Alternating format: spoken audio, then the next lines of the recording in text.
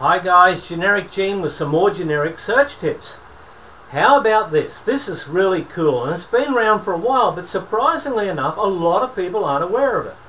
How do we search sites in foreign languages? It's easy guys, it really is. Generic, it's simple. Okay, say for example if you want to find a site in Italian and you can't speak Italian, you can't read Italian, simply go to Google. Google's a great example, and you can find these search tools, language tools, in nearly all search engines. Google has a great one.